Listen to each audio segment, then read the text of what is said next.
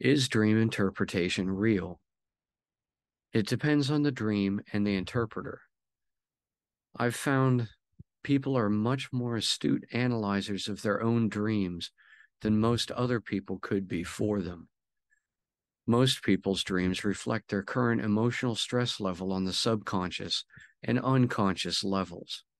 Usually, dreams of dying or repeated false awakenings in dreams within dreams indicate severe levels of repressed and often unidentified stress of a chronic and usually deeply personal degree.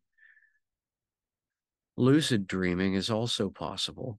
However, sustaining it for any prolonged duration has proven difficult even to those who attain and practice lucidity.